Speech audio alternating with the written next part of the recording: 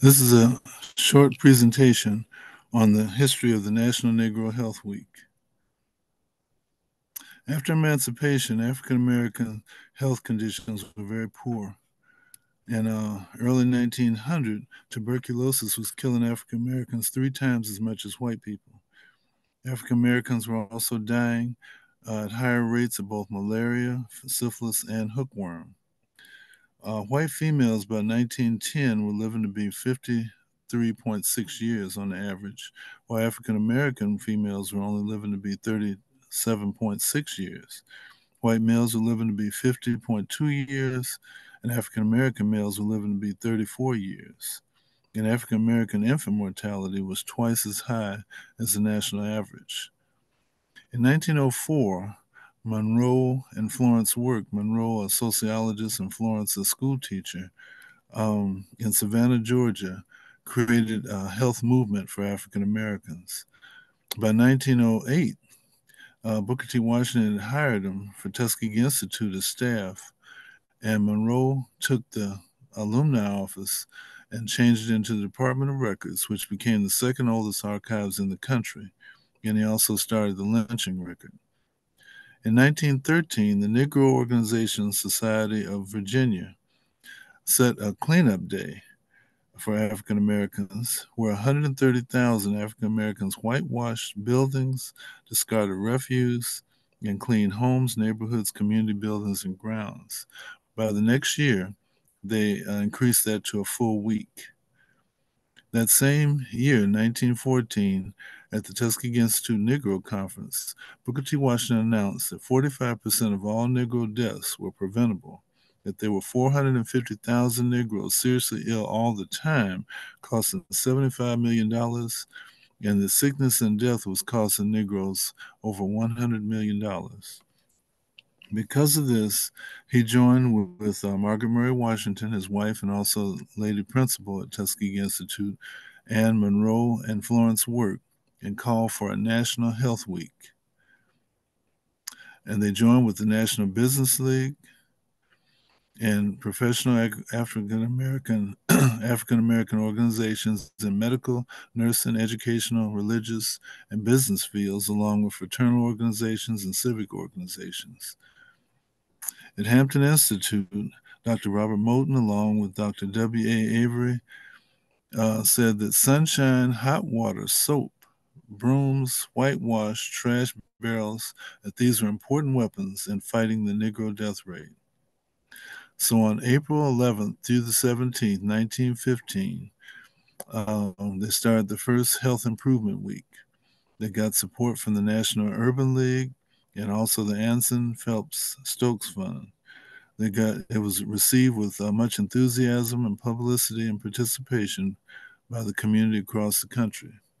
Could this be the thought that Booker T. Washington had, that Black health matters? They formed committees throughout the country in each community.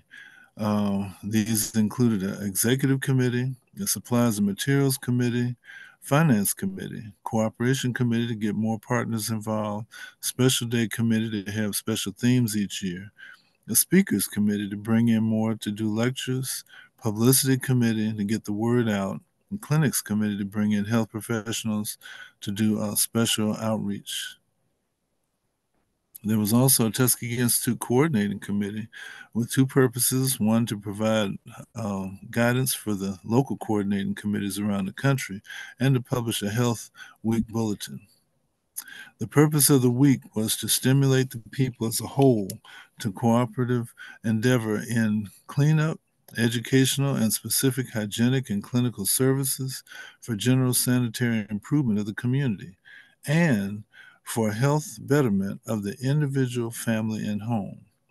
There were 7 days of activities, including Mobilization Sunday, which started in the church, kickoff rally. They had to build excitement. They had music and singing. They also had health topic sermons, and also they presented the schedule of events for the week. The next day on Home Health Monday, they had home cleanup. They focus on personal hygiene, nutritional diets, sanitary surroundings, adequate ventilations in the home, caring for the sick and shut in, and sickness control and treatment in the home. On Tuesday, they had Community Sanitation Day, which focused on clean water, safe milk supplies, food supply safety and preparation, paved streets and roads, septic tank checkups, and also working with the local boards of health to get them involved. At the bottom, you see that they're clearing and draining a swamp. On Wednesday, they had special themes, which included health surveys. They also did poster contests and special lectures, which focus on that theme for that particular year. They also had radio broadcasts and award ceremonies in the community. Some of the themes included health exams or year round health work, and also increase in exercise. Thursdays, the focus was healthy adult habits, adult nutrition, maternity health, men's health, annual checkups, recording family health history, and also senior health care. And then Friday was donated to the children, where they had school in-school events. They would construct playgrounds, also improve the bathroom facilities there. They would have songs and games with health themes, also essay and poetry contests on health, and then health and nutrition projects, as you see in the middle picture, where the boys are displaying their canned goods that they created. Then Saturday was an all community day where they had community building cleanups and repairs. They'd fix up the grounds on the community buildings. They would clear away the refuse and hazards such as abandoned automobiles. They screen in windows to keep the insects out. Rodent and insect exterminations would be done. They increased the ventilation in buildings, had parades. They had healthiest pageants, which instead of beauty pageants, they would try to see who the healthiest was in the community. They also had recreation and a celebration, as you see in the picture at the bottom. The week ended back in church with a report and follow-up Sunday, where local leaders would assess the week's activity. They also started to plan for next year and do their reports.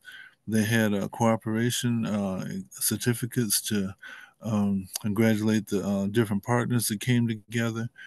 And they also did newspaper articles and radio reports. In 1922, 129,350 people participated in 15 states. By 1939, over 2 million participated in 35 states.